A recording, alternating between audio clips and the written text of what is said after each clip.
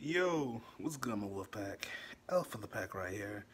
And in this video, I'm gonna be talking about sept three separate chapters of Eden Zero, 103, 104, and 105. Okay. And now, chapter 103, which I think is called War Across the Cosmos or War in the Cosmos, something like that. Um, Not much went down. As the title implies, um, there was somewhat of a battle between Eden's 1 and Eden 0. And Eden's 1 was proving. It was proven to be a superior ship. It was proven to be the superior ship to Eden Zero because there was not much Shiki and the crew could do against it because Ziggy and his Dark Stars really had the crew pinned down. He was bombarding them with missiles. He had a army of robot bees attacking the ship. He was giving the crew on the Eden Zero a hard time, right? Um, there was a moment where Captain Connor was hesitant on attacking Eden Zero, right? Because he was like, oh, there's women and children aboard that ship. And Ziggy ordered him to strike them down. And he didn't want to do that. But the Dark Star started pressuring him to listen to Ziggy and attack. And so he did. But I get the feel, I get the vibe that Connor isn't necessarily okay with this whole war, this campaign that Ziggy's on. Even though he said he joined Ziggy because he liked his ideals, I get the feeling that Captain Connor isn't okay with what Ziggy's doing. So maybe Captain Connor might join Shiki and the crew. I'm thinking it might lead to that actually because he really didn't seem to be okay with battling against Shiki, even though I guess in this timeline he doesn't know Shiki and the crew. Rebecca knows him obviously, but he doesn't know them, right? But um, I'm not really picking up a whole villainous vibe from Connor. The whole style doesn't even really seem to suit him. Captain Connor being a villain, so I think he might join Shiki and the crew again um, down the line. We'll see about that. But yeah, not much really to go on in this chapter. Elsie Crimson showed up. She helped out Shiki and the crew while they were being bombarded by missiles, and one of Ziggy's Dark Stars, Wizard, I think his name is. Now that I got a better look at him, now that I got a better look at them, the Dark Stars do look pretty interesting. They look decent. They don't look as I was hating on them a few weeks back, but now that we got a better look at them, they look decent. They look all right.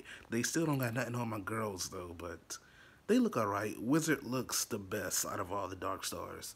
Out of the clown and I think two machines. There's two machine Dark Stars that I can't really tell. I can't really see what they look like.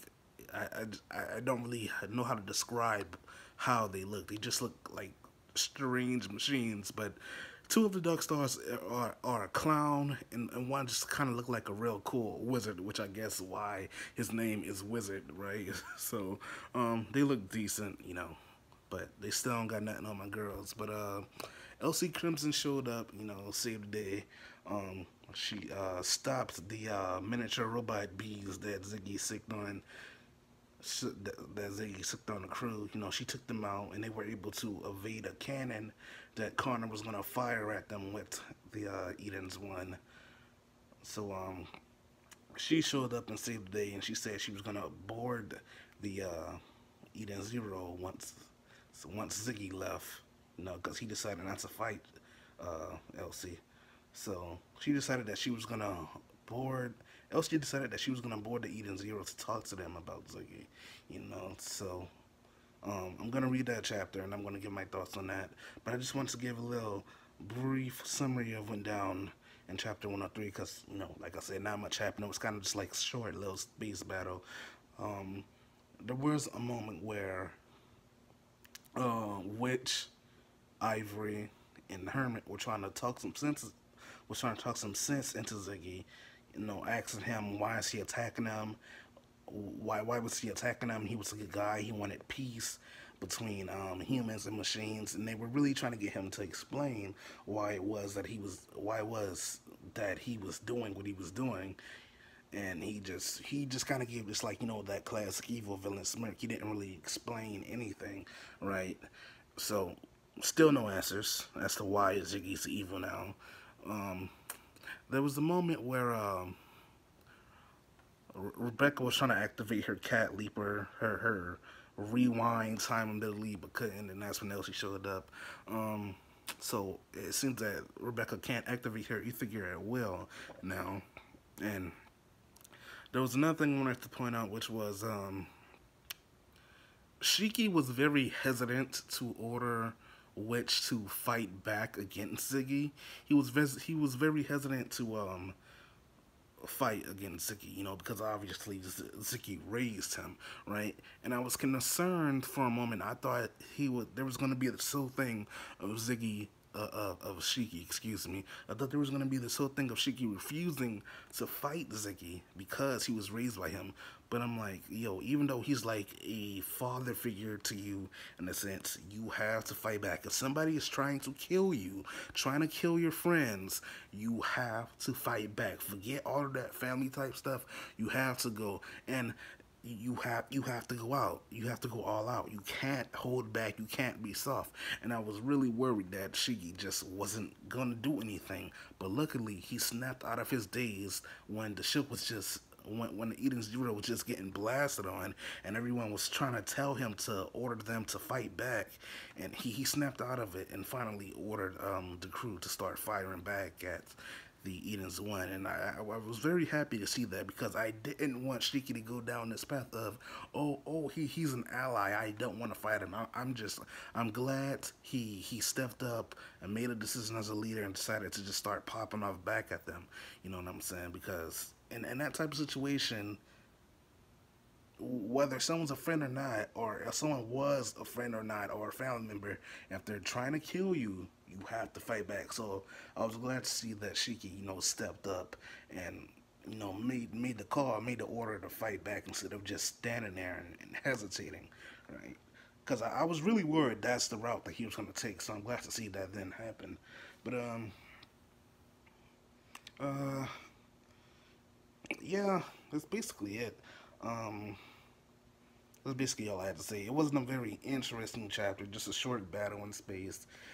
LC Crimson came along and helped the crew out when they were struggling, saved them, because it looked like they were going to get taken out by Eden's One. Um, yeah, that was basically it. I'm going to jump into chapter 104 in a second, alright? Yo, so, chapter 104, The Woman They Call Pirate. Yo, so, this chapter, it was more entertaining than chapter 103, right?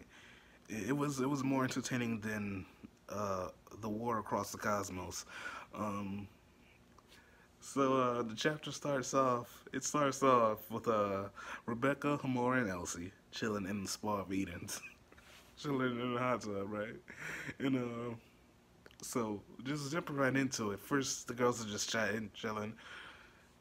Rebecca is somewhat complaining about how Elsie just barged from the ship and entered their spa area, and Hamora challenges Elsie to a fight because she hears that Elsie is pretty capable at fighting, right?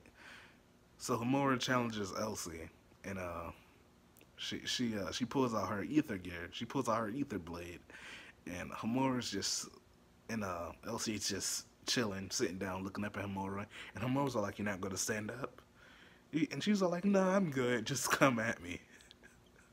Basically, she says, "I'm good. Just come at me." So Hamora swings her blade at Elsie, and she blocks it with her toes.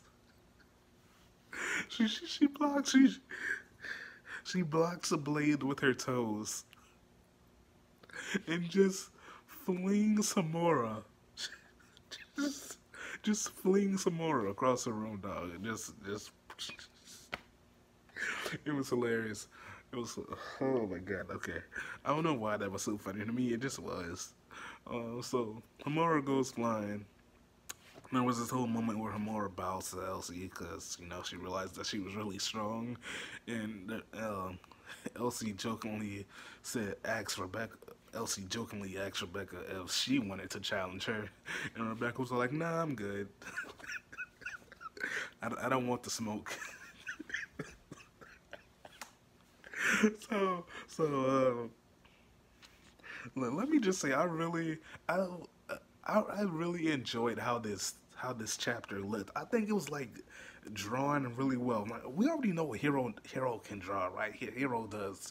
Hero's art is great, right? But I just really enjoyed how this chapter was drawn. Specifically, I really loved how my boy Shiki was look. I don't know why, but Shiki looks really good in this chapter. No homo. Shiki just he looked really well drawn. I can't explain it, but he just looked. It's like I can't explain it though. Shiki just looked really good in this chapter. Pause. But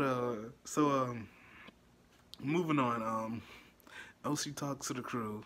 She's talking to you know, Witch Ivory Hermit. Why she's talking to the crew, right? And she talks about how Ziggy took her in, and about how she talks about how she was homeless from a war, and how Ziggy took her in, and how he raised her. She talked about how when she first joined the ship, she was able to hold her own against how she was able to hold her own against Valkyrie, and how when Ziggy brought Shiki in, how she changed his diapers. Right. And so she also talked about how Ziggy gave her the ship and how he wanted her to give Shiki the ship once he got into outer space, right? And she also gives her condolences to the crew about Valkyrie dying. And she talks about when Ziggy died, when she talks about how when Ziggy died, she went to his grave, to visit her, to talk about how she gave Shiki the sip, about how she gave Shiki Eden Zero, right? And she says how when she went to his grave, she felt like this dark ether, this like evil energy emitting from Ziggy, right? And so she left a fairy drone there, in case something happened with Ziggy. And when Ziggy woke up, she heard his first words, and his first words were basically, "I will go to Mother," right? So we have an overall goal. We have an overall idea of what Ziggy's gonna do. He wants to meet Mother. And, when you meet Mother, you get a wish, right? We don't know what this wish is. We just know that he's going to he's going to Mother. So Shiki was all like, "We're gonna go after Ziggy. We're gonna go after Ziggy, and I'm gonna kick his butt." I'm glad to see that Shiki is not gonna. I'm glad to see that Shiki is taking this seriously. I'm glad to see that he's not holding back. He's gonna do what he has to. He's gonna fight Ziggy. I'm real glad he's not going down the road of. He's not going down on the road of, oh, he's my father figure. He's an ally. We gotta save him. He's all like, oh, I'm gonna take him down if I need to. So I like that. I hate when an ally. I hate how in stories when an ally turns and the hero's all like, "Oh, I don't want to fight you. He's a friend. I can't fight him." I hate that. So I'm really glad. Hero's writing Shiki in a way into which he just does what he needs to do. He's not hesitating at all. He's all like, "All right, this happened. I gotta handle it." I really appreciate that. I like that. So Shiki and the crew was already gonna go to Mother after they got through the Dragon Falls, and so since Ziggy is going there, it's like um, killing two birds with one stone because they already got to deal with Ziggy. So since Ziggy's going over there, they get to deal with him and go talk to Mother. So killing two birds with one stone, right? So Shiki's all like, oh, Shiki's all like, since Ziggy's gone, mother, we're gonna go after him, and I'm gonna kick his butt, right? And everybody's on the crew, seemingly is fine. Was like, seemingly they were all fine with that idea, and Elsie left after that. She was all like, I owe, Elsie was all like, owe my life to Ziggy, so I'm gonna go after him, and if you're ready, when you're ready, Shiki, you can follow me, And so it looks like they're going to be competing. Well, not competing. Well, I guess somewhat competing to see who gets to Ziggy first, because Elsie seems like she wants to deal with Ziggy, but I kind of want Shiki to deal with them. Shiki definitely has more of a relationship with Ziggy than Elsie does. So I kind of want I kind of want Shiki to handle him more so than Elsie. But we'll see what happens to that. The chapter ended with the crew getting ready to go through. The chapter ended with the crew getting ready to go through the Dragon Falls, and I can't wait to see how that goes now. I'm really interested in what happens once they attempt to enter the Dragon Falls. The chapter's out. I'm gonna do a review on that. But as for this video, I just wanted to talk about chapters 103 and 104, and I'll do chapter 105 later on. Alright. I know I said I was going to do it all in one video, but I don't want this video to be too long. So, chapter 105 is just going to be a separate video entirely. Alright. Peace. Hope y'all enjoyed this video. Even though it wasn't the best, but I wanted to talk about chapters 103 and 104 before I talked about 105. Alright, so I'll see y'all in my next video. Peace.